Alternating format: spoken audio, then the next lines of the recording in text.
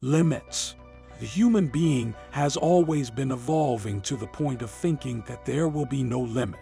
We will always become more intelligent, more skillful, and stronger. But what stops us is what we don't know yet. NASA has been notified of something that can leave more than one of us baffled. But what is it?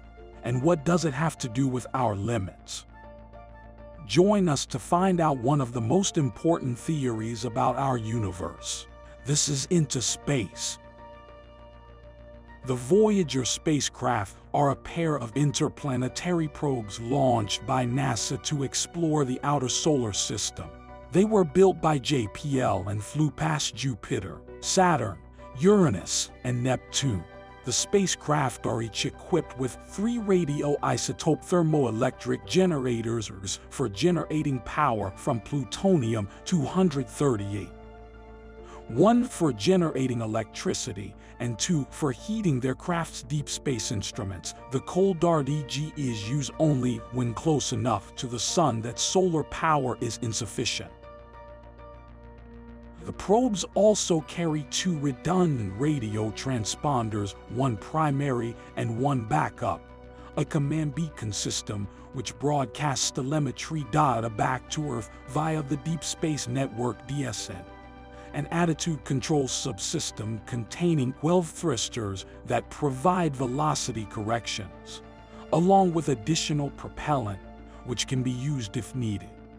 Attitude control is achieved through the use of gyroscopes, which measure changes in angular momentum due to moment-by-moment changes in its center of mass position, plus accelerometers measuring velocity change over time, plus 4 sun sensors on each probe that provides information on its orientation relative to local noon at planet being orbited, while other sensors measuring temperature, humidity, pressure conditions within them as well as outside environments during travel from one world to another during their mission lifetime thus far.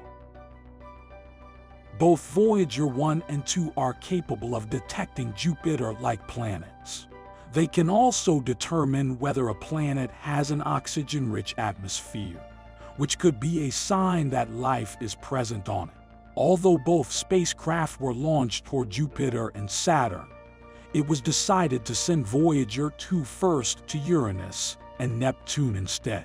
This would allow scientists to study the moons orbiting these planets before going out into interstellar space with Voyager 1, which was launched first.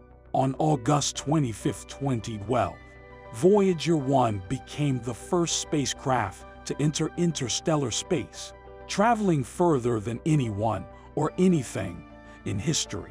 The craft has been flying for over 40 years and is now around 13 billion miles from Earth. It took nearly 30 years for Voyager 1 to reach Jupiter and Saturn. In that time, it traveled over 6 billion miles, 10 billion km. The acceleration toward interstellar space is much slower than what humans experience on Earth's surface because there's no gravity helping push it along.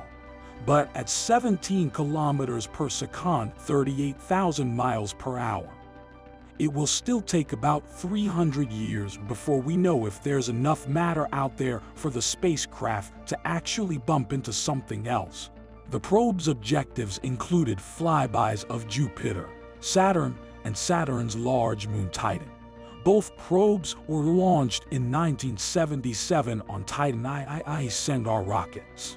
Voyager 1 flew past Jupiter in 1979 and Saturn in 1981.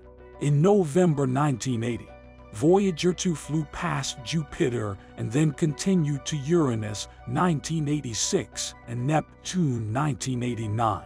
Voyager 1 had been traveling away from the Sun at over 38,000 kilometers per hour since its launch by the Space Shuttle Discovery's STS-51L mission in 1986, but received a boost from Earth as it passed us this week.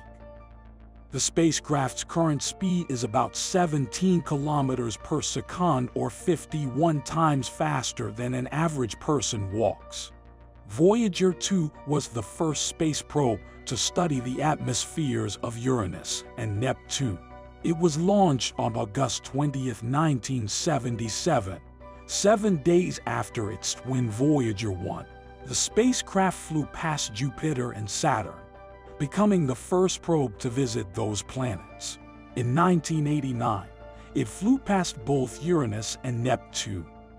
It was the first probe to study their atmospheres in detail. Voyager 2 studied 2 moons of Neptune, Triton, which is similar in size to Pluto, and Nereid, which has a diameter of about 300 miles. It also observed several moons around Uranus that were previously unknown: Cordelia, Ophelia, and Belinda, and discovered Ariel's rings. The outermost ring is named Shakespeare. In September 1977, both Voyagers were launched on Titan III Centaur rockets. The launch date for Voyager 1 was August 20, 1977, and for Voyager 2 it was August 20, 1977.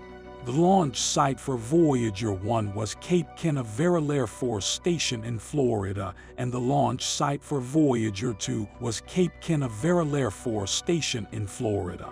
Each spacecraft weighed 1,032 kilograms, 2,170 pounds when fully fueled with hydrazine propellant for its thrusters, power supply, and other systems needed to operate during flight. Primary objectives of these missions were to explore Jupiter, Saturn, their moons and rings up close, to study interplanetary space between Jupiter and Saturn with scientific instruments. The Voyager spacecraft can detect magnetic fields as small as 4 nanotesla, 0.00000004 Gauss, which is a very small magnetic field. Earth's magnetic field, on the other hand, has a strength of about 50,000 nanoteslas, 50 microgauss. The spacecraft opened our eyes with clear evidence of one of the most popular theories by enthusiasts and professionals in the field: the heliopause. The heliopause is the boundary where the solar wind, a stream of charged particles emitted by the sun, meets the interstellar medium, the matter and radiation that exists in the space between stars. It marks the outermost extent of the solar system's influence and is considered the boundary between our solar system and the rest of the galaxy. The heliopause is thought to be located around 100 astronomical units from the Sun, or about 100 times the distance from the Earth to the Sun.